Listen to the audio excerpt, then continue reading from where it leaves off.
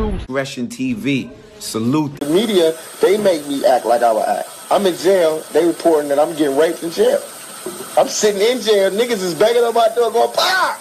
Win! Win! Why you ain't say that? What's going on?" Talking about I got raped in jail. Ain't this a bitch?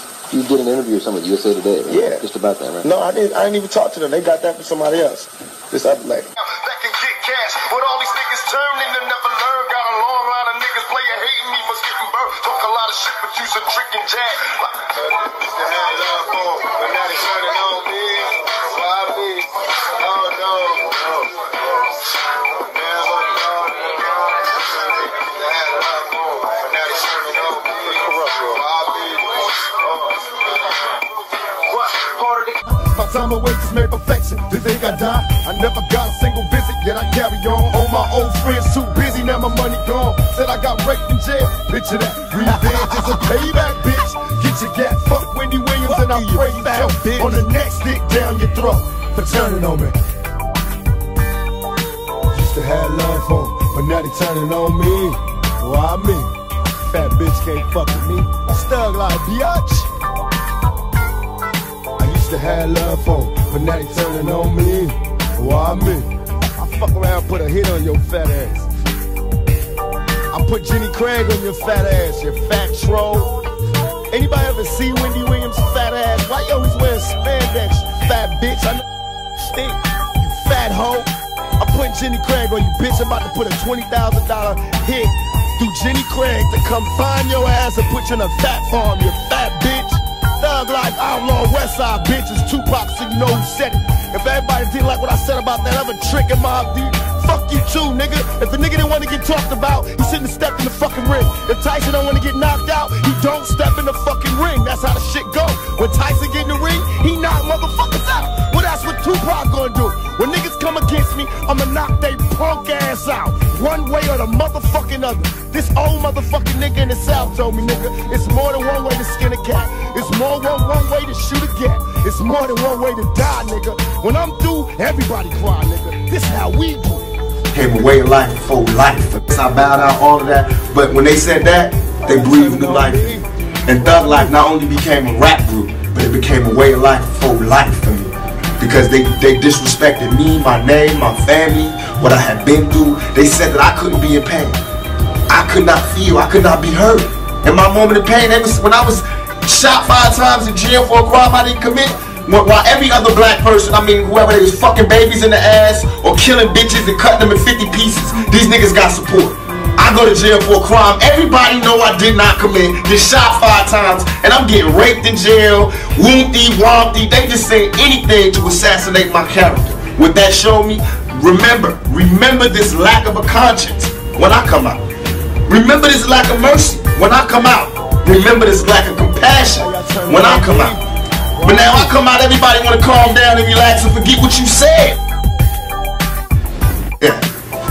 I thought I could retire and move on. When I moved on to the so-called real world, the civilized world, these motherfuckers is worse than the niggas in the streets. They was telling, I had little girls writing to me crying, saying you got raped in jail, I'm so sorry. That shit right there is what will fuel the anger that will never die. I had to write letters to 1,000 little kids explaining to them that I would be dead before a motherfucker would rape me, and you know that. So, as far as everybody, there is no mercy in my heart. You know what I mean? I'm not out here on no wild shit like I was before. This is not the same Tupac. Believe me. Where I gotta go. Yeah. Suge Knight is a man not to be messed with. I mean, his reputation is so thug and so gangster, yet he's an executive, but you don't want the hands-on side of Suge Knight. You're out of jail. You know, you're doing your thing. You're on parole. You have gang-affiliated people working at the row? I wouldn't say it's gang-affiliated people. It's people from the ghetto, because Death Row is a company that I gave opportunities and still give opportunities to people who normally wouldn't get opportunities. And I still got to do that because that's my part. The interesting thing about Suge is that there's always that little thing with he and Snoop Dogg. I mean, Snoop Dogg was on death row. He leaves death row, he goes on to do well. Hello. They both still have to coexist in rap, most of all, they both still live in Los Angeles. Is LA divided now between where Suge goes and where Snoop goes? Yes. Suge goes everywhere in LA. Snoop goes nowhere in LA. He can't go nowhere without 20 people holding his hand. They don't have no more stars over there, Death Row. So they living off of Snoop Dogg and the Dr. Dre Pass and Tupac Soul, you know. They just living off of all old material. There's nothing over there brand new that's moving them. If Snoop want to express himself, any of the artists want to express themselves, you know, we should just get your show and put a ring right there. You'd fight here on the show? I'll fight right on the show. If we can sign some papers where they don't violate my parole, oh yeah, I handle my business on the show. When's the last time you cried? Oh, you know, I haven't. Not to say I'm too much of a man to cry. I think that when you grew up in the ghetto, you all cry out by the time you make one time you consider yourself a man, it's gone. You know what I mean?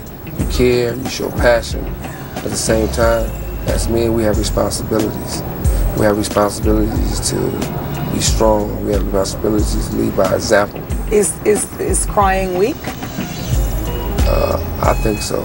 I think that I don't think a woman would respect a man who comes home and say, I had a hard day and start crying. She probably want to slap him.